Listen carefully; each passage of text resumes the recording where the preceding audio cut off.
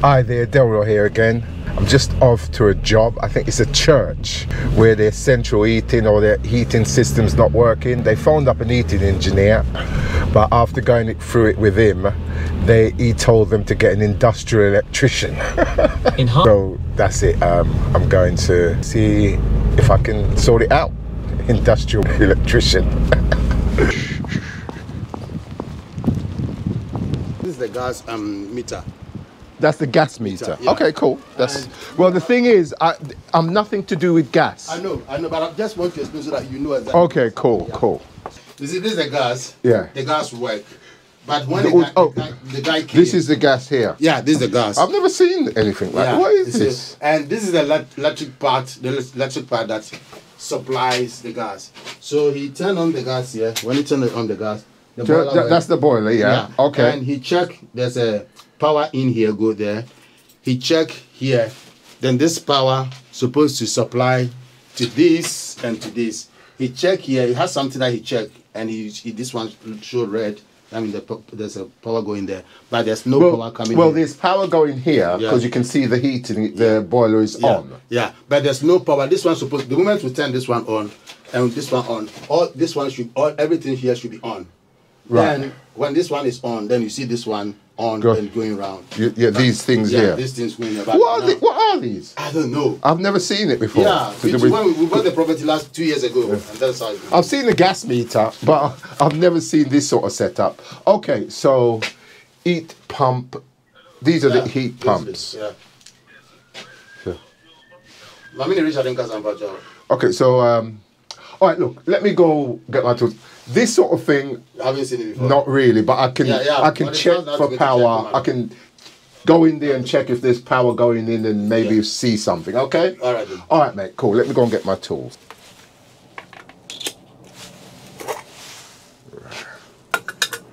That's not clever, but it is what it is. Okay. Tell me something. When we turn on this one, if you turn on this one, this lights up. Everything lights up.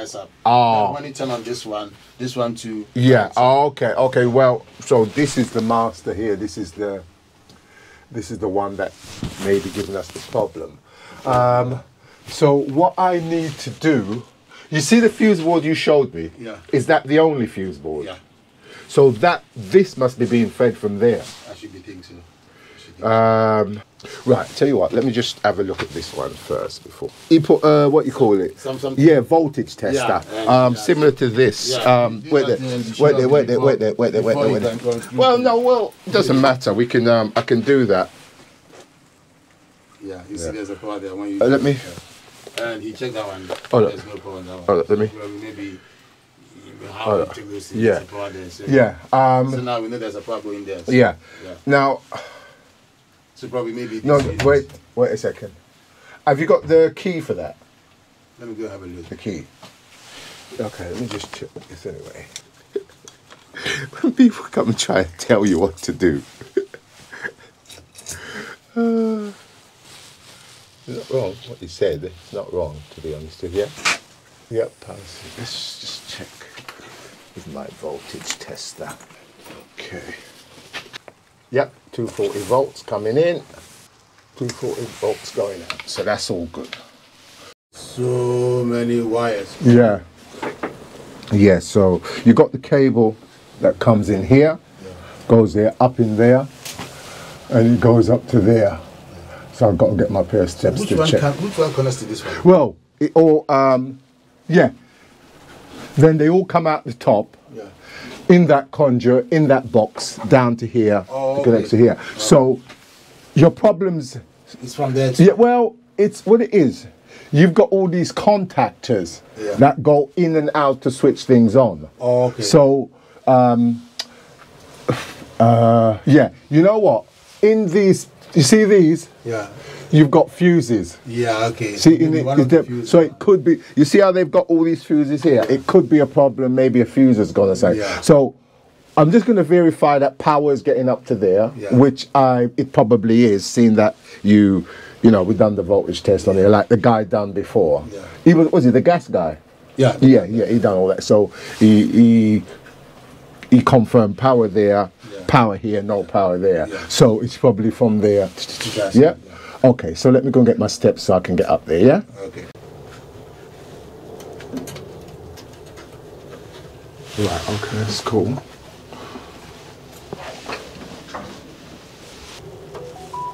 Right, okay. So we confirm there's voltage going in here, yeah? Power going in. There's power in there. Yeah, power is in there. So I've got a feeling it could be one of these fuses. I don't, like I say, these sort of panels, I don't know anything about them. These are contactors that go in and out. Yeah. So yeah, I can only assume. Yeah, it might be the fuses.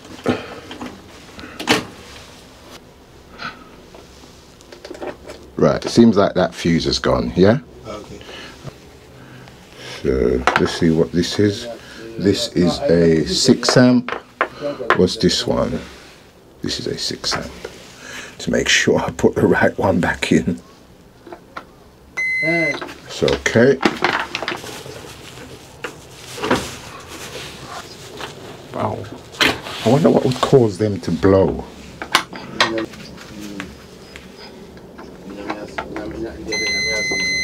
It's okay. Yeah, it's definitely dead. It's okay.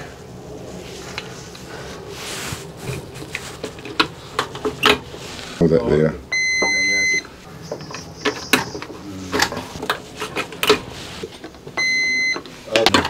Yes, it's a review. Why? That's okay. Look at you know. Just say I meet you. Okay, all right. I'm sure already. Okay. Sorry about that. Yeah, I've only found one fuse that was gone so far. Yeah, probably it might be that one. Yeah, it could be just the. Yeah.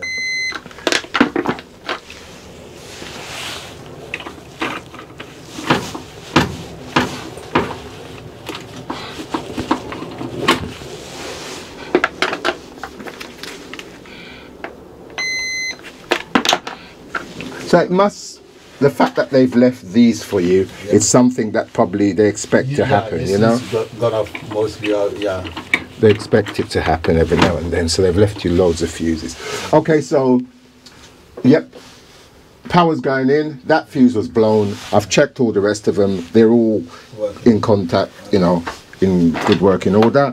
So let's shut the... Oh, so you change the fuse? I changed the one that was faulty, yes. Okay. Oh.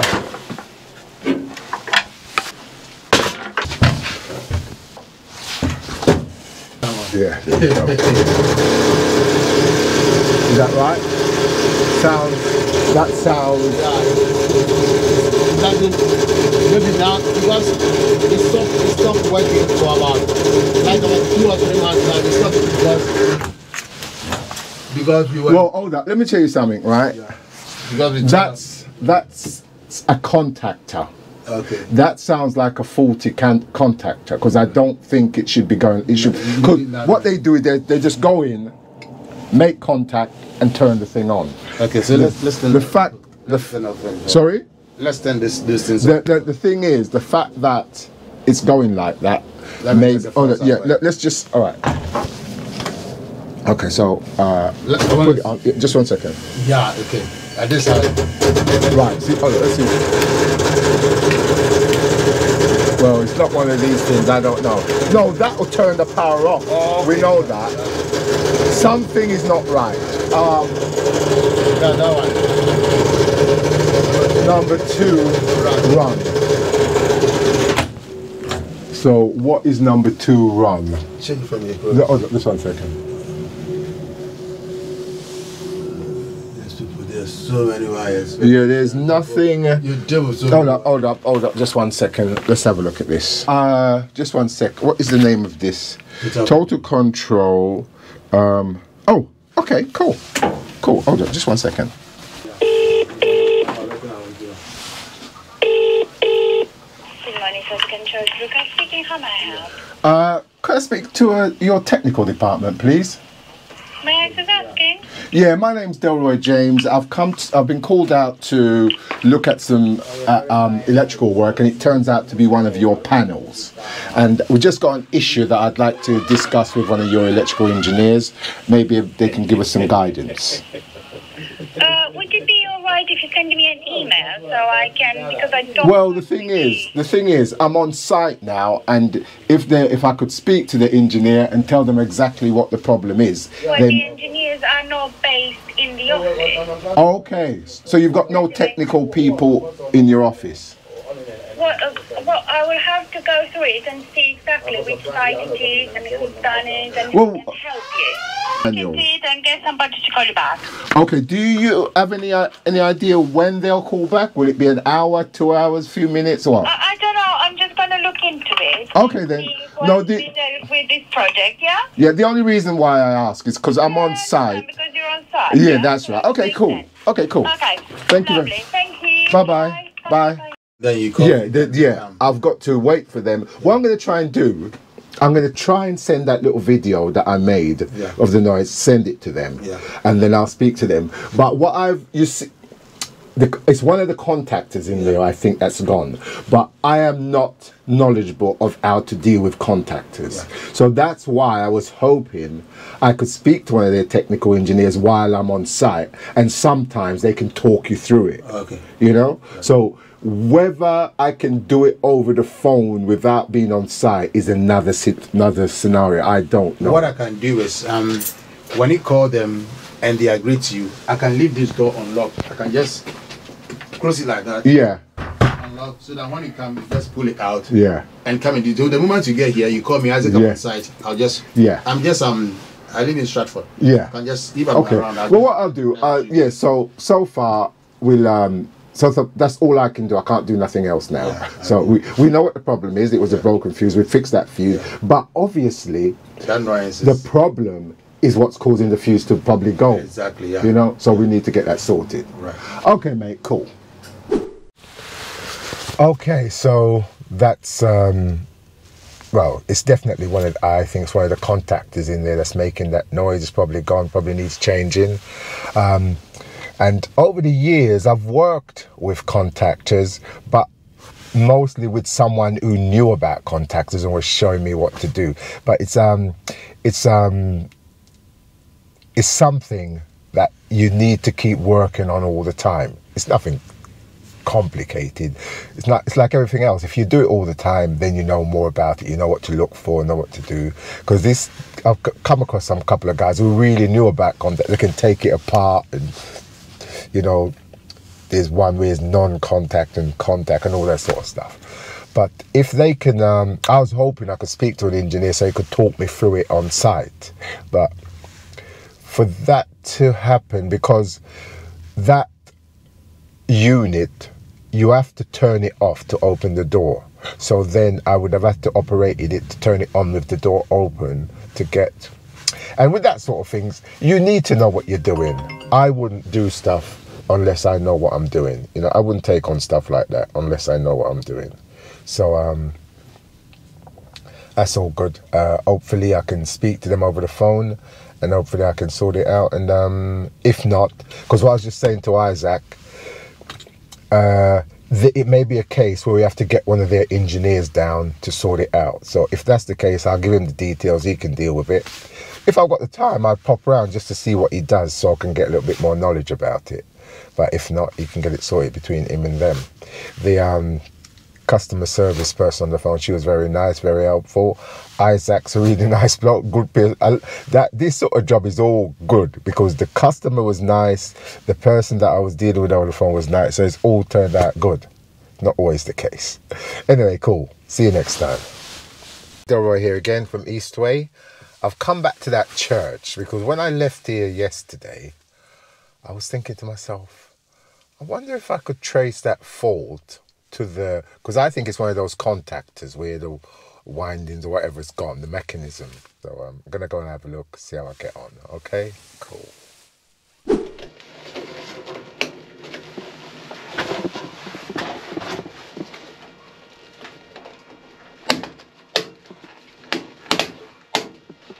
Oh, okay.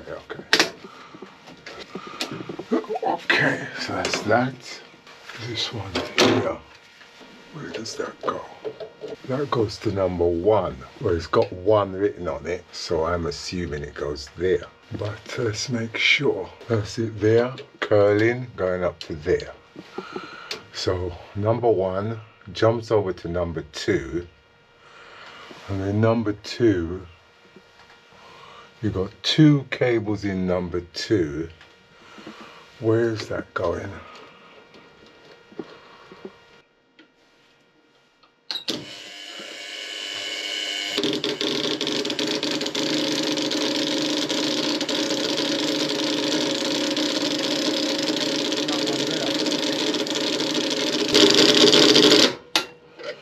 Right.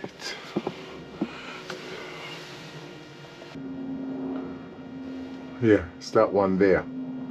That's making the noise.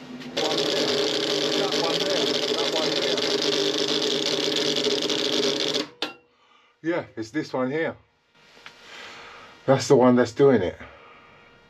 Yep, that one there. You can see it. I thought it was here, but maybe it might be both of them together. But yeah. So I reckon if we get another one of these. Nick again. Nick. Hello. Do you do contactors, mate? Yeah, breakers and RCBOs. No, contactors. Contactors, yeah, we do contactors, yeah. Right, they're not breakers or RCBOs, they're actually... No, okay. So, do you do IMO ones? No. Is that a particular make, is it IMO? Yeah, it's a particular make, yeah. And, but you can get them? Probably, yeah. I'm not 100% sure. If you give me a part number, I can look into it. Okay, alright. Well, the thing is, mate, I'm not sure... Alright, what I'll have to do is... Okay, I'll tell you what. Find all the information you got and I'll look into it, yeah? Okay, I'll take a picture. Alright, mate, Brilliant. thank you. Thanks, Cheers. Nicky. Bye. Thanks. I wonder what makes a contactor go like that. Right? Obviously, yeah, it's faulty, but I wonder what makes it go rapid like that. Usually, there used to be a RS component place up Old Ford near me. You could pop in there and get these things quite easily, but they've gone online now, or they've moved from there anyway. You got a Yes, one of those Yes place. You know what? This an old sailor went in and I saw a load of contactors. I wonder if it was Yes. Maybe I'll run up there and have a look, because I'm thinking once you take that one out and just reconnect it the way it was connected, then you're laughing. Bob's your uncle, as they say. Right, update on what's going on. Right, I've been phoning around. Finally, what I've done, I phoned IMO, and one of their engineers, Stuart, really nice guy, been really helping me out, giving me some good information. So what I need to do, the coil in there is gone, he's saying, right?